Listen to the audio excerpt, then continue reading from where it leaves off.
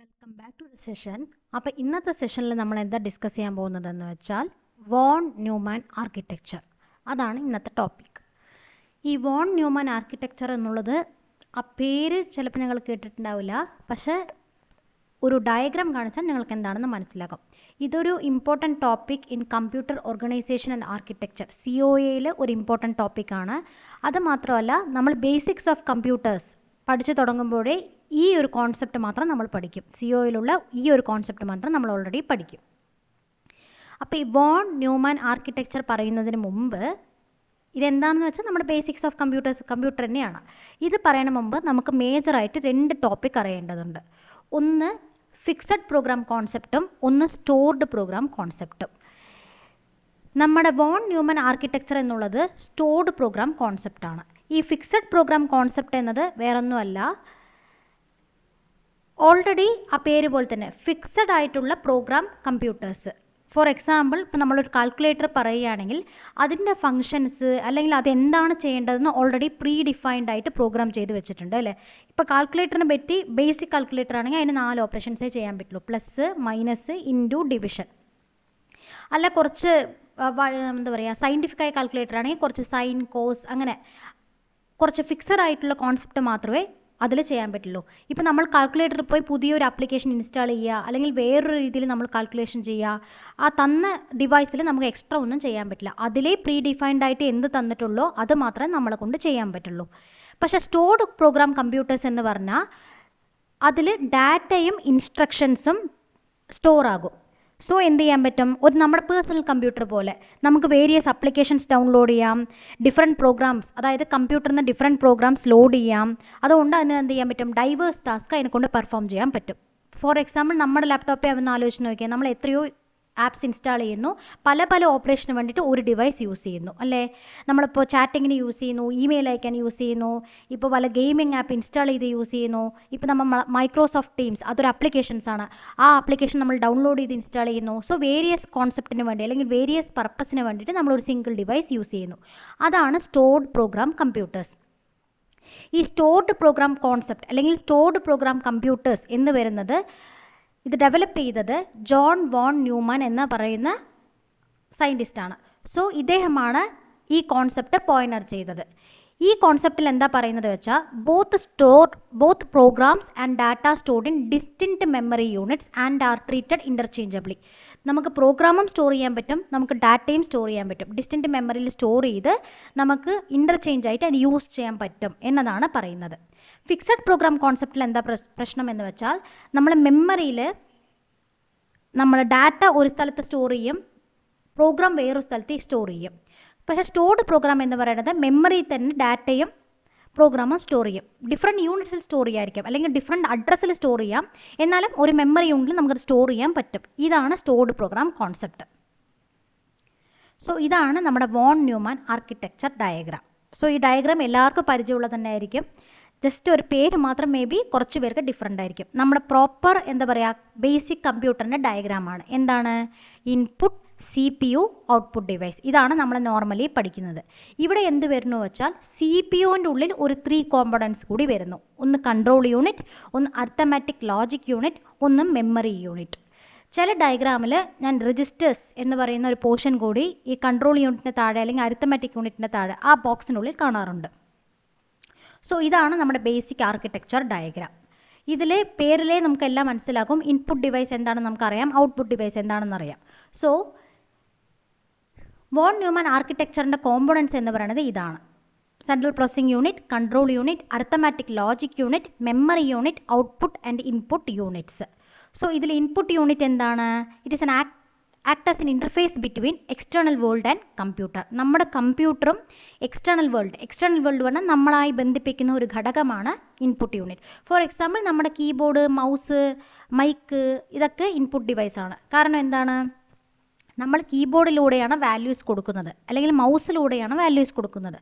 മൗസിലൂടെ എങ്ങനെ കൊടുക്കുന്നത് വെച്ചാൽ നമ്മൾ ക്ലിക്ക് ചെയ്യുമല്ലോ. സോ ക്ലിക്ക് ചെയ്യുമ്പോൾ അത് സെലക്ട് ആകും. സോ നമ്മൾ പറയുന്ന പോലെ അത് കേൾക്കാൻ അല്ലെങ്കിൽ അതിന് മനസ്സിലാവാനാണ് നമ്മൾ ഡാറ്റാസ് ഇൻപുട്ട് ചെയ്യുന്നു. അതാണ് നമ്മുടെ കീബോർഡും മൗസും. സോ ഇൻപുട്ട് ഡിവൈസ് പറഞ്ഞാൽ എന്താണ്? എക്സ്റ്റേണൽ വേൾഡും നമ്മുടെ കമ്പ്യൂട്ടറും ആക്ട് ചെയ്യാൻ. എന്തിനാണ്? Four enabling users to input various forms of data. Various forms of data നമ്മളാൽ കൊടുക്കാൻ. For example image, voice, text, അങ്ങനെ കുറേ സൗണ്ട്, അങ്ങനത്തെ കാര്യങ്ങളൊക്കെ ചെയ്യാനാണ് ഇൻപുട്ട് യൂണിറ്റ് അല്ലെങ്കിൽ ഇൻപുട്ട് ഡിവൈസ്. ഇനി ഈ ഇൻപുട്ട് യൂണിറ്റ് അല്ലെങ്കിൽ ഇൻപുട്ട് ഡിവൈസ് എവിടേക്ക് പോകും? അതിൽ സ്റ്റോർ ചെയ്തിരിക്കുന്ന ഡാറ്റ അല്ലെങ്കിൽ നമ്മൾ കൊടുക്കുന്ന ഡാറ്റ എവിടെ പോകും പറഞ്ഞാൽ it moves to central processing unit അല്ലെങ്കിൽ CPU-ലേക്ക് പോകും. CPU-ലേക്ക് എന്തിനാണ് പോകുക? Four processing the data. നമുക്ക് പ്രോസസ്സ് ചെയ്തല്ല ഔട്ട്പുട്ട് കിട്ടുള്ളൂ. സോ ഫോർ എക്സാമ്പിൾ ഞാൻ ചുരുക്കി പറയുകയാണെങ്കിൽ ഇപ്പം നമ്മൾ 2+2 എന്ന് കൊടുത്താൽ നമുക്ക് 4 എന്ന് ആൻസർ വരും. സോ ഈ 2+2 പറയുന്നത് എന്താണ്? നമ്മുടെ ഇൻപുട്ടാണ്. 2+2 കാരണം പ്ലസ്സും നമ്മുടെ ഇൻപുട്ട് തന്നെയാണ്. മേ ബി നമുക്ക് മൈനസ് കൊടുക്കാമല്ലോ. സോ നമ്മൾ പ്ലസ് കൊടുക്കണമെന്നും ഒരു ഇൻപുട്ടാണ്. 4 എന്ന് പറയുന്നത് നമ്മുടെ ഔട്ട്പുട്ടാണ്. സോ ഈ 2+2 കൊടുത്തതും 4 വരുന്നുണ്ടോ? ഇല്ല. അതിന് പകരം ആ 2+2 എന്താണെന്ന് ഇൻറ്റേർണലായി പ്രോസസ്സ് ചെയ്ത് അത് ആൻസർ കണ്ടുപിടിച്ചിട്ടാണ് നമുക്ക് 4 എന്ന ആൻസർ റിട്രീവ് ആവുന്നത്. സോ നമ്മൾ ഡാറ്റ കൊടുത്തു, അത് പ്രോസസ്സ് ചെയ്യാൻ വേണ്ടിയിട്ട് നമ്മുടെ CPU-ലേക്ക് പോകുന്നു. CPU എന്ന് പറഞ്ഞാൽ എന്താണ്? നമുക്കറിയാം ബ്രെയിൻ ഓഫ് ദ കമ്പ്യൂട്ടർ. നമ്മൾ ചെറിയ പ്രായം മുതലേ പഠിക്കുന്നുണ്ട് ബ്രെയിൻ ഓഫ് ദ കമ്പ്യൂട്ടർ പറഞ്ഞിട്ട്. സോ അതാണ് ഒരു major core component of the നമ്മുടെ കമ്പ്യൂട്ടർ ആർക്കിടെക്ചറിൻ്റെ ഒരു കോർ കോമ്പണൻ്റ് ആണ് ഈ CPU നോർമലി എന്ത് ചെയ്യുമെന്ന ഇൻപുട്ടിൽ നിന്ന് കിട്ടുന്ന ഡാറ്റയെ പ്രോസസ്സ് ചെയ്ത് നമുക്ക് ഔട്ട്പുട്ട് ഡിവൈസിലൂടെ, ഔട്ട്പുട്ട് ഡിവൈസ് പറഞ്ഞാൽ നമുക്ക് മനസ്സിലാവുന്ന ഭാഷയിൽ നമുക്ക് എത്തിച്ചേര് തരുന്ന ഒരാളാണ് ഔട്ട്പുട്ട് ഡിവൈസ്. ആ ഭാഷയിൽ നമ്മൾ പ്രോസസ്സ് ചെയ്തിട്ട് നമുക്ക് എന്ത് കിട്ടുന്നു? ഔട്ട്പുട്ട് തരുന്നു. So it fetches the programme instructions and data from the memory. അതെന്ത് ചെയ്യുന്നു? പ്രോഗ്രാം ഇൻസ്ട്രക്ഷൻസും ഡാറ്റയും മെമ്മറിയിൽ നിന്ന് ഫെച്ച് ചെയ്തിട്ട് അത് പ്രോസസ്സ് ചെയ്യും. ഞാനിപ്പോൾ പറഞ്ഞ പോലെ 2+2 ആണ് നമ്മൾ കൊടുത്തതെങ്കിൽ 2+2 പ്രോസസ്സ് ചെയ്തിട്ട് നമുക്ക് 4 എന്ന ആൻസർ എന്ത് ചെയ്യും? ഔട്ട്പുട്ടായിട്ട് തരുന്നു. സോ ഇതാണ് നമ്മുടെ CPU-യുടെ നോർമൽ പ്രോസസ്സ്. ഈ CPU-ൽ ഉള്ള ഒരു 2-3 ആൾക്കാർ നമുക്ക് പരിചയപ്പെടാം. ഒന്നാണ് കൺട്രോൾ യൂണിറ്റ്. കൺട്രോൾ യൂണിറ്റാണ് ആക്ച്വലി CPU-യുടെ ഒരു കോർ പാർട്ട് എന്ന് പറയുന്നത് നമ്മുടെ CU, അതായത് കൺട്രോൾ യൂണിറ്റാണ്.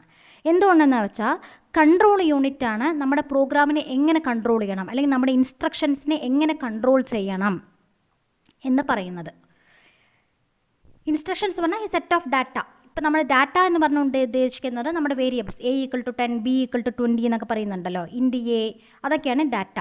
ഈ പ്രോഗ്രാം എന്ന് പറയുന്നത് ഈ ന്യൂമോണിക് കോഡ്സ്, നമ്മുടെ assembly language പ്രോഗ്രാമില്ലേ, add A, B, അങ്ങനത്തെ സാധനങ്ങളൊക്കെയാണ് നമ്മുടെ പ്രോഗ്രാം. സോ ഇത് രണ്ടും ഫെച്ച് ചെയ്തിട്ട് അതിനെ ഡീകോഡ് ചെയ്തെടുക്കും. അതിനുശേഷം ഈ കൺട്രോൾ യൂണിറ്റ്സിലെ നമുക്ക് മേജറായി 2 കാര്യങ്ങളാണ് അത് ചെയ്തു തരുന്നത്. ഒന്ന് കൺട്രോൾ സിഗ്നലും ഉണ്ട്, ഒന്ന് ടൈമിംഗ് സിഗ്നലും ഉണ്ട്. ഈ ടൈമിംഗ് സിഗ്നൽ എന്താ ചെയ്യുന്നത് എന്ന് വെച്ചാൽ ഇപ്പോൾ ചില ഇൻസ്ട്രക്ഷൻസ് ആ ഇൻസ്ട്രക്ഷനെ സീക്വൻസായി അറേഞ്ച് ചെയ്യണം ഇല്ലേ. ഇപ്പോൾ ചില സമയത്ത് ചില ഇൻസ്ട്രക്ഷൻസ് പ്രിയോറായിട്ട് ഫസ്റ്റ് എക്സിക്യൂട്ട് ചെയ്യേണ്ടി വരും, ചില ഇൻസ്ട്രക്ഷൻ സെക്കൻഡ് എക്സിക്യൂട്ട് ചെയ്താൽ മതിയായിരിക്കും. സോ ആ ടൈമിംഗ് കൺട്രോൾ ചെയ്യുന്നത് നമ്മുടെ കൺട്രോൾ യൂണിറ്റാണ്. മാത്രമല്ല അതിൻ്റെ വേറൊരു പർപ്പസാണ് four controlling signals. Controlling signals എന്താ ചെയ്യുന്നത് വെച്ചാൽ അത് എങ്ങനെയൊക്കെയാണ് ഇപ്പോൾ ഈ ഡാറ്റ നമ്മൾ എടുത്താലും അത് എങ്ങനെ കൺട്രോൾ ചെയ്ത് അതിനെ ഓപ്പറേഷൻ ചെയ്യണം. ഫോർ എക്സാമ്പിൾ ഇപ്പോൾ ഇൻട്രപ്റ്റ്സ് ഒക്കെ വന്നു കഴിഞ്ഞാൽ നമുക്ക് എന്ത് സംഭവിക്കണം? ഇൻട്രപ്റ്റ് എന്ന കോൺസെപ്റ്റ് അറിയാമെന്ന് ഞാൻ വിചാരിക്കുന്നു. ഇൻട്രപ്റ്റ് എന്ന ഒരു സാധനം വന്നു കഴിഞ്ഞാൽ നമ്മുടെ മെയിൻ പ്രോഗ്രാം നിർത്തിക്കഴിഞ്ഞാൽ നമ്മൾ എന്ത് ചെയ്യണം? ആ ഇൻട്രപ്റ്റിലേക്ക് പോയി അത് എക്സിക്യൂട്ട് ചെയ്തിട്ട് വേണം മെയിൻ പ്രോഗ്രാം. അല്ലെങ്കിൽ ഇൻട്രപ്റ്റ് വേണ്ട, നമ്മുടെ ഫംഗ്ഷൻസ്, നമ്മുടെ നോർമൽ ഫംഗ്ഷൻസ് ഒരു C പ്രോഗ്രാമിൽ എക്സിക്യൂട്ട് ആകുകയാണെങ്കിൽ നമ്മൾ ഫംഗ്ഷൻ കോൾ ചെയ്തതും നമ്മുടെ മെയിൻ പ്രോഗ്രാമിൽ ഫംഗ്ഷൻ വരികയാണെങ്കിൽ ആ ഫംഗ്ഷൻ കോൾ ചെയ്തത് എവിടെ പോകണം? ആ ഫംഗ്ഷനിലേക്ക് നമ്മുടെ പോയിൻ്റർ പോകണം. ആ പോയിൻ്റർ പോയി ആ ഫംഗ്ഷൻ എക്സിക്യൂട്ട് ചെയ്ത് അതിനൊരു വാല്യൂ റിട്ടേൺ ചെയ്യും. ആ റിട്ടേൺ ചെയ്ത ശേഷം ആ വാല്യൂവിൽ നമ്മുടെ മെയിൻ പ്രോഗ്രാം സബ്സ്റ്റിറ്റ്യൂട്ട് ചെയ്യുന്നത്. സോ അതാണ് കൺട്രോൾ യൂണിറ്റ് ചെയ്യുന്ന പ്രോസസ്സ്. ഒന്ന് കൺട്രോൾ, അതായത് ടൈമിംഗ് കൺട്രോൾ ചെയ്യും. നെക്സ്റ്റ് വന്നിട്ട് കൺട്രോൾ സിഗ്നൽസ്, ആ കൺട്രോൾ ചെയ്യും ആ പ്രോഗ്രാമിൻ്റെ എക്സിക്യൂഷൻ. സോ ഈ യൂണിറ്റാണ് എന്ത് ചെയ്യുക? Coordinating the flow of data and instructions four program execution. നമ്മുടെ പ്രോഗ്രാം എക്സിക്യൂഷന് വേണ്ടി ഡാറ്റയും നമ്മുടെ ഇൻസ്ട്രക്ഷനെയും കോർഡിനേറ്റ് ചെയ്യുന്ന ഒരാൾ. ഇനി അടുത്ത ആളിൽ നമുക്ക് പരിചയപ്പെടാം, arithmetic logic unit. So arithmetic logic unit എന്ന് പറയുന്നത് CPU-ൻ്റെ ഉള്ളിലത്തെ തന്നെ ഒരാളാണ് അർത്തമാറ്റിക് ലോജിക് യൂണിറ്റ്. അപ്പോൾ ALU എന്താ ചെയ്യുന്നത് എന്ന് വെച്ചാൽ പേര് പോലെ തന്നെ arithmetic and logical operations perform ചെയ്യാനെന്ന ഒരാളാണ് ALU. ഇദ്ദേഹം എന്ത് ചെയ്യും വെച്ചാൽ ഇപ്പോൾ നമ്മൾ ഇപ്പോൾ 2+2 കൊടുക്കുന്നു. സോ നമ്മൾ അവിടെ എന്താ പെർഫോം ചെയ്യുന്നത്? അരിത്തമാറ്റിക് ഓപ്പറേഷൻസ് ആണ് നമ്മൾ പെർഫോം ചെയ്യുന്നത്. സോ അരിത്തമാറ്റിക് ലോജിക്കൽ യൂണിറ്റിനുള്ളിൽ വേരിയസ് സർക്യൂട്ടേഴ്സ് ഉണ്ടാകും. ഇപ്പോൾ adder, substractor, half adder, full adder circuit, ഇങ്ങനെ കുറേ സർക്യൂട്ട്സ് ഉണ്ടാവും. ആ സർക്യൂട്ടിൻ്റെ ഹെൽപ്പോട് കൂടിയാണ് നമുക്ക് ആ മാത്തമാറ്റിക്കൽ ഓപ്പറേഷൻസ് അല്ലെങ്കിൽ ലോജിക്കൽ ഓപ്പറേഷൻസ്, ഇപ്പോൾ logical and, logical or, logical not, ഇതൊക്കെ പെർഫോം ചെയ്ത് നമുക്കതിന് ആൻസർ കണ്ടുപിടിക്കുന്നത്. So calculation, comparison, arithmetic task, ഇതെല്ലാം CPU ഇദ്ദേഹത്തോടാണ് എക്സിക്യൂട്ട് ചെയ്യാൻ പറയുന്നത്. സോ ആ ഡാറ്റ മുഴുവൻ ALUക്ക് പോയി ഈ ALU ആണ് നമുക്ക് പ്രോസസ്സ് ചെയ്ത് കമ്പ്യൂട്ടേഷൻ്റെ ആൻസർ തരുന്നത്. ഇനി അടുത്ത ആളാണ് മെമ്മറി. നമുക്കറിയാം മെമ്മറി ഇല്ലാതെ ഒന്നും ചെയ്യാൻ പറ്റില്ല അല്ലേ? ഇപ്പം നമ്മൾ പ്രോഗ്രാം സേവ് ചെയ്ത് വെച്ചാൽ നമുക്കിപ്പോൾ ഫോർ എക്സാമ്പിൾ നോക്കിയേ, ഇപ്പോൾ നമ്മൾ 2+2 കൊടുക്കുകയാണെങ്കിൽ ആ 2+2 ഡാറ്റ മെമ്മറിയിൽ പോയി സ്റ്റോർ ആയതുകൊണ്ടാണ് നമ്മുടെ ALUക്ക് കൊടുക്കുന്നത്. അതൊരു ബൈ ഡയറക്ഷണൽ പ്രോസസ്സാണ്. നമ്മൾ ആ ഏരോ നോക്കുമ്പോഴേ മനസ്സിലാകും CPU ഉള്ളിലേക്കും പോകുന്നുണ്ട്, CPU വെളിയിലേക്കും വരുന്നുണ്ട്. കാരണം ആ മെമ്മറിയിലൂടെയാണ്. അപ്പോൾ നമ്മൾ ഇൻപുട്ട് ഡിവൈസിലേക്ക് കൊടുക്കുന്നു, അത് മെമ്മറിയിൽ പോയി സ്റ്റോർ ആകുന്നു, അത് പ്രോസസ്സ് ചെയ്യുന്നു, പിന്നെയും തിരിച്ച് മെമ്മറിയിലേക്ക് വരുന്നു, അല്ലെങ്കിൽ CPU ഡയറക്റ്റ് ഔട്ട്പുട്ട് ഡിവൈസിലേക്ക് കൊടുക്കുന്നു. സോ ബൈ ഡയറക്ഷണൽ ഫ്ലോ ആണ് നമ്മുടെ മെമ്മറിയിലുള്ളത്. സോ മെയിൻ മെമ്മറി എന്തിനാണ് ഉപയോഗിക്കുന്നത് വെച്ചാൽ ഞാൻ നേരത്തെ പറഞ്ഞ പോലെ സ്റ്റോർ ചെയ്യാനും റിട്രീവ് ചെയ്യാനും. എന്തിനാണെന്ന് വെച്ചാൽ നമുക്ക് പ്രോസസ്സിങ്, CPUവിന് ഈസി പ്രോസസ്സിങ്ങിന് വേണ്ടി സ്റ്റോർ ചെയ്യാനും റിട്രീവ് ചെയ്യാനാണ് യൂസ് ചെയ്യുന്നത്. ഈ മെമ്മറിയിൽ എന്തുണ്ടാകും? റീഡ് ആൻഡ് റൈറ്റ് ഇൻസ്ട്രക്ഷൻസ്, അങ്ങനത്തെ കാര്യങ്ങളൊക്കെ കൊടുത്ത് ആർക്കിടെക്ചർ, അതാണ് മെമ്മറിയുടെ ഒരു ഫ്ലോ എന്ന് പറയുന്നത്. ഇനി ഞാൻ പറഞ്ഞു രജിസ്റ്റേഴ്സ് എന്ന കോൺസെപ്റ്റ് വോൺ ന്യൂമൻ ആർക്കിടെക്ചർ ഡയഗ്രാംസിൽ കുറച്ച് കണ്ടിട്ടുണ്ട്. സോ രജിസ്റ്റേഴ്സ് നമുക്ക് എന്താണെന്ന് അറിയാം. It is used for temporary storage. ഞാൻ എൻ്റെ പിക്ചറിൽ വരച്ചിട്ടില്ല, പക്ഷേ കുറേ പിക്ചറിൽ കാണാറുണ്ട്. സോ എന്താ പറയുക, ടെമ്പററി സ്റ്റോറേജ് ആണ് നമ്മുടെ രജിസ്റ്ററിന് ഉള്ളത്. സോ എന്തിനാണ് ടെമ്പററി സ്റ്റോറേജ്? ഇപ്പോൾ നമുക്ക് ഓൾറെഡി മെമ്മറി ഉണ്ടല്ലോ, മെയിൻ മെമ്മറി ഉണ്ട്. സോ ടെമ്പററി സ്റ്റോറേജിൻ്റെ ആവശ്യം എന്താണെന്ന് വെച്ചാൽ നമുക്കറിയാം ടെമ്പററി സ്റ്റോറേജ്, രജിസ്റ്ററാണ് ഏറ്റവും ഫാസ്റ്റസ്റ്റ് ആയിട്ടുള്ള പ്രോസസ്സിംഗ് യൂണിറ്റ്. സോ രജിസ്റ്റർ എന്തിനാണ് യൂസ് ചെയ്യുന്നത് വെച്ചാൽ നമ്മുടെ ALUയുടെ വർക്ക് എന്ന് പറയുന്നത് അത് ഫാസ്റ്റായിട്ട് പ്രോസസ്സ് ചെയ്യും. സോ ALU വളരെ സ്പീഡായിരിക്കും. മെയിൻ മെമ്മറി സ്പീഡ് കമ്മി എന്നല്ല, കുറവ് എന്നല്ല, മെയിൻ മെമ്മറിക്കും അത്യാവശ്യം സ്പീഡ് ഉണ്ട്. എന്നാലും രജിസ്റ്റർ കമ്പയർ ചെയ്യുമ്പോൾ മെയിൻ മെമ്മറിയുടെ സ്പീഡ് കുറച്ച് കുറവാണ്. സോ ആ ബർഡൻ, ഒരാൾ സ്പീഡായി വർക്ക് ചെയ്യുന്നു, ഒരാൾ സ്ലോ ആയി വർക്ക് ചെയ്യുന്നു. സോ ആ ട്രാൻസാക്ഷൻ ടൈം ഒന്ന് ഈക്വൽ ആക്കാൻ അല്ലെങ്കിൽ ഒരു മാച്ച് ആക്കാനാണ് നമ്മൾ രജിസ്റ്റർ യൂസ് ചെയ്യുന്നത്. വേരിയസ് ടൈപ്സ് ഓഫ് രജിസ്റ്റർ ഉണ്ട്. ഇപ്പോൾ program counter, input register, output register, instruction register, IR register, ഇങ്ങനെ പറഞ്ഞ വേരിയസ് രജിസ്റ്റേഴ്സ് ഉണ്ട്. സോ അതാത് അപ്രോപ്രിയേറ്റ് ആയ രജിസ്റ്റേഴ്സിലേക്ക് നമ്മുടെ ഡാറ്റ പോയി സ്റ്റോറായി അത് ALUക്ക് വേണ്ടി അല്ലെങ്കിൽ CUക്ക് വേണ്ടി എക്സിക്യൂട്ട് ചെയ്യും. ടെമ്പററി സ്റ്റോറേജ് ആണ്. സോ ആവശ്യം കഴിഞ്ഞാൽ ഇറ്റ് വിൽ ഡിലീറ്റ്. അതാണ് രജിസ്റ്ററുടെ ഒരു കോൺസെപ്റ്റ്.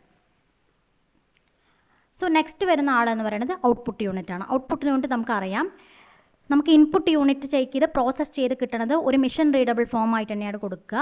ഈ ഔട്ട്പുട്ട് യൂണിറ്റ് മൂലമാണ് മെഷീൻ റീഡബിളിന് ഹ്യൂമൻ റീഡബിൾ ഫോമിലേക്ക് അത് കൺവേർട്ട് ചെയ്യുക. എന്നിട്ടാണ് നമുക്ക് മോണിറ്ററിൽ നമ്മുടെ വാല്യൂസ് ഡിസ്പ്ലേ ചെയ്യുക, അല്ലെങ്കിൽ പ്രിൻ്ററിൽ അത് പ്രിൻ്റ് ചെയ്ത് വരിക, അല്ലെങ്കിൽ സ്പീക്കറിൽ നമ്മൾ കേൾക്കുക. ഇതൊക്കെ ഔട്ട്പുട്ട് യൂണിറ്റിൻ്റെ ഒരു ഫങ്ഷൻസ് ആണ്. So it takes the digital data from the computer memory. Computer മെമ്മറിയിലൂടെ digital data എടുത്ത് അത് പ്രോസസ്സ് ചെയ്ത് എന്ത് ചെയ്യുന്നു? അത് ഹ്യൂമൻ റീഡബിൾ ഫോമിലേക്ക് കൺവേർട്ട് ചെയ്യുന്നു. എന്നിട്ട് നമുക്ക് ഔട്ട്പുട്ട് ഡിസ്പ്ലേ ആക്കി തരുന്നു. ഇൻപുട്ട് യൂണിറ്റ് എന്ത് ചെയ്യുന്നു പറഞ്ഞാൽ നമ്മുടെ ഹ്യൂമൻ റീഡബിൾ ഡാറ്റ, മെഷീന് ഹ്യൂമൻ റീഡബിൾ ഡാറ്റ അറിയില്ലല്ലോ. So it only reads once and zeros. So 1 and 0 മാത്രമേ കമ്പ്യൂട്ടറിന് അറിയുള്ളൂ. സോ ഇൻപുട്ട് യൂണിറ്റാണ് നമ്മുടെ ഹ്യൂമൻ റീഡബിൾ ഫോമിൽ നിന്ന് മെഷീൻ റീഡബിൾ ഫോമിലേക്ക് കൺവേർട്ട് ചെയ്യുന്നത്. ഔട്ട്പുട്ട് യൂണിറ്റ് വന്ന് മെഷീൻ റീഡബിൾ ഫോമിൽ നിന്ന് ഹ്യൂമൻ റീഡബിൾ ഫോമിലേക്ക് കൺവേർട്ട് ചെയ്തു. എന്നിട്ട് ഇൻട്രാക്ട് ചെയ്ത് നമുക്ക് ഔട്ട്പുട്ട് തരുന്നു. സോ ഇതാണ് von Newman ആർക്കിടെക്ചറിൻ്റെ explanation. Thank you.